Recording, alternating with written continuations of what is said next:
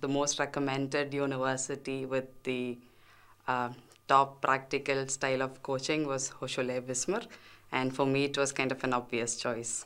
This program is very famous in Thailand, and also this program is like more international field, so it's perfect for me because I want to learn the course in English. Hochschule Wismar program is very famous and a respectful program, so that was my dream for a few years. I'm very happy that I could come here and study here now.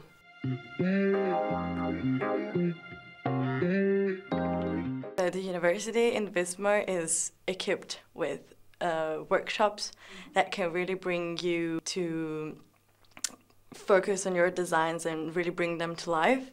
And also the relationship with professors is very close, and they try to be very helpful. And I think that's one of the most appreciable things on the Hochschule.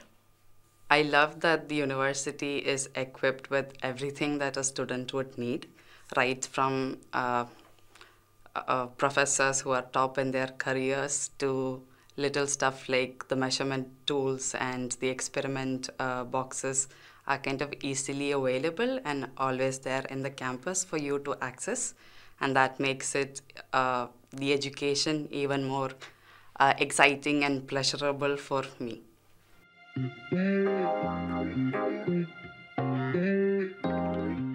When I came here the first time in the city center, I was surprised how beautiful it is, and so the city was like from the postcard, and I didn't expect that. You know, there are different factors. I think the best one is about a Baltic Sea, so people can relax there, having their leisure time there. So after finishing some course, you have a good place to charge your battery and relax.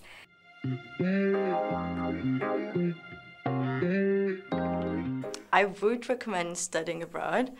Also as an exchange student, knowing that maybe the time frame is short, but you still get to learn very much from people from different countries, and it's eye-opening. You learn to become more tolerant and more broad-minded, and in a way you become a lot more efficient in what you do, and it kind of enables you how to work in a multicultural space.